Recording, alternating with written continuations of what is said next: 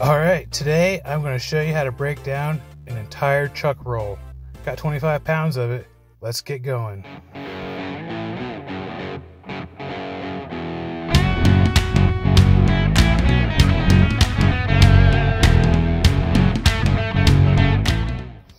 Alright, welcome back to the Smoking Plank. Today, like I said in the intro, we're going to be cutting up this chuck roll. I've never done anything like this before, and we're going to give it a go. We'll start by getting it unwrapped and getting it dried off here.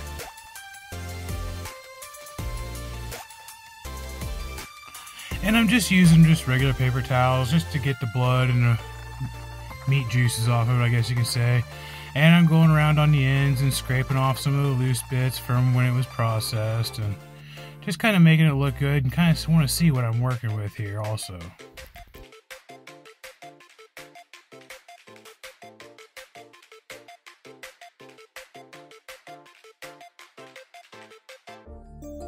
I'm going to start by trimming off a lot of the silver skin and a lot of the fat areas.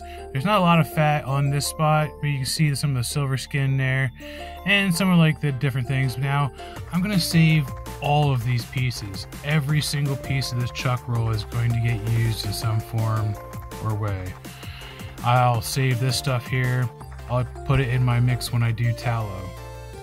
It's not going to get eaten, but it'll break down, because like when I make tallow, it's kind of like a tallow broth mixture. Maybe I'll do an extended video on that. And you just kind of want to follow the seams of the meat. Like, this is the very top end of the chuck roll.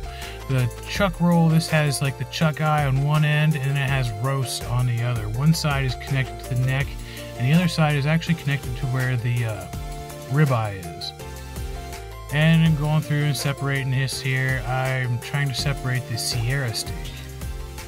I've never even eaten any of these styles of meat, but we're going to find out.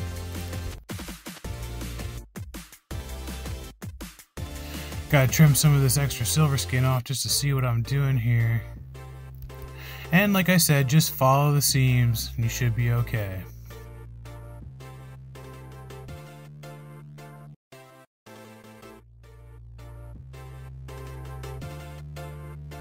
Now, this section here that I'm working on, you can see it has like some lines through it there. That's actually part of the Denver steak that I'm going to be cutting up here. And I lost a little bit of footage, but this is the chunk that I'm going to be cutting the Denver steaks from. Once I get all the silver skin removed, get it nice and cleaned up, we'll get it sliced up here. And you see my gigantic kitchen knife that I have, the Ridge Runner. I'll leave the video link in the description. I got that a while ago. One of the best purchases for a knife that I've ever made. Thing is awesome. And you can see there, I got some nice Denver steaks out of that. Now I'm going to go back through and clean this Sierra up. The Sierra is very similar to a flank. It has kind of like the same grain style and grain pattern as a flank. And I might actually do like a stuffed flank or a giant roll up, since this has the capabilities. It's nice and thick. I could stuff it, I could butterfly it and make a huge roll up. I don't know, we'll see here.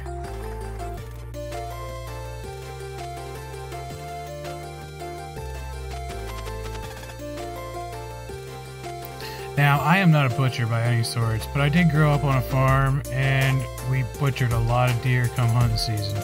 So I do have a little experience, but it's nothing that would probably make me money. Now here I am cutting the chuck eyes. Basically they call these Delmonicos. And just trying to get them nice and cut. Usually you can get about 3 out of the end of the chuck roll. And yeah, get some of the silver skin pulled off. Yeah, they look really good. Alright, now that I have this big chunk here, I'm going to get this separated into 4 roasts. And I can make some Mississippi pot roast, really anything with these. Throw them in a crock pot and just let them go.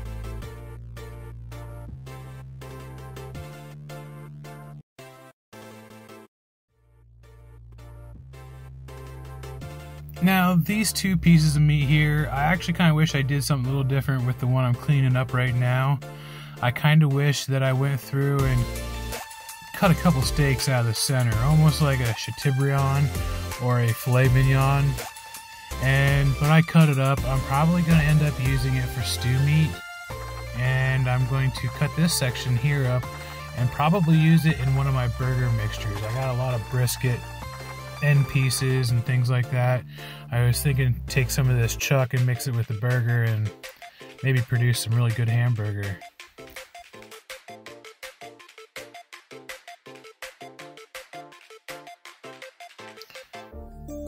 Alright, here it is, the beef shoulder breakdown. You can see this is from the beginning of the video, showing you what it looked like, and this is what I got. I got some roast, the Chuck I Delmonico's, Denver steak, Sierra steak, stewed beef, and burger mix. And then that big bowl, that's going straight into the tallow. And you know what? Like always, thanks for watching.